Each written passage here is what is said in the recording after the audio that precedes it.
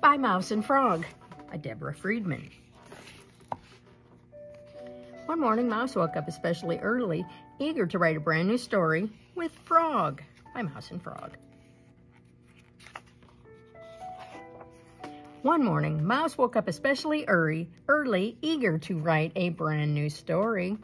Once upon a time, Mouse began, in a quiet little home. Mouse woke up early and set the table. For Frog, said Frog. Frog, I am busy today, said Mouse. I'm writing a story. Once upon a time. Mouse woke up early and set the table. For Frog, repeated Frog. For tea, said Mouse. And cake, said Frog. Maybe, sighed Mouse. And the king liked cake, continued Frog, and he came too. What? Said Mouse. There is no king in this story. And the king said, let there be ice cream. And ta-da! There was ice cream, and 77 kinds he liked best. Not inside, it's too melty, said Mouse.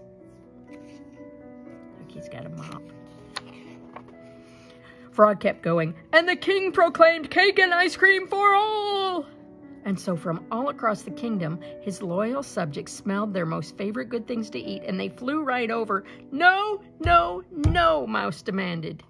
And Frog took a deep breath. Some had 2 feet, and some had 4, and some had a comb and a brush and a bowl full of chicken soup with noodles, not rice. And they cheered, we are here, we are here, we are here. We have no end of stinky cheese. And they played bump, bump, and tumble, and hey, diddle, diddle, all fall down, and kerplink, kerplank, do you like my hat? You monkeys, you, I do, I do. What would you do if your mother asked? Are you my mother? Have a carrot. They just sat quietly smelling. Ring round the rosies, patty cake, frankenberry mush, and the sky is falling, no more blue. May I bring a friend? Can I drive the bus? I think I can, and millions and billions and trillions flew over. Oh no. Stop! Look at Frog.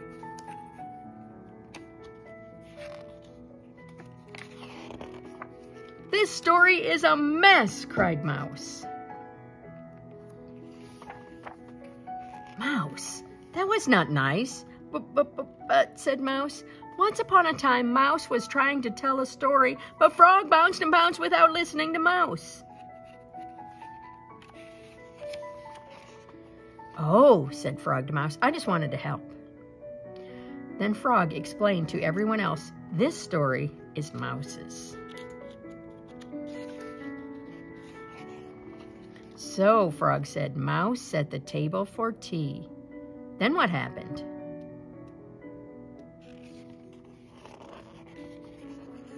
Then, said Mouse, Frog came over, and they had cupcakes and also played checkers.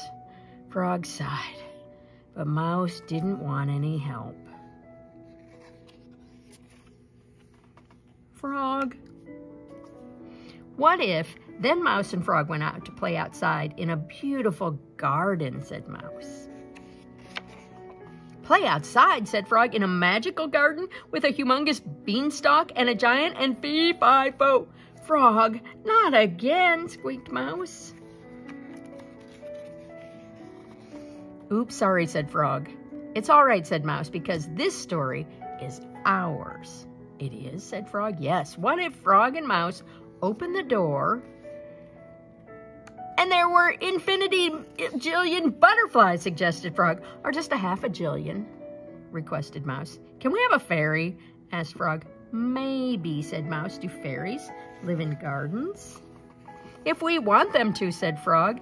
And Mouse, now is this story by Mouse and Frog? Of course, said Mouse. I like that, Mouse. Me too, Frog. The end. Who is Deborah Freedman? I have no idea.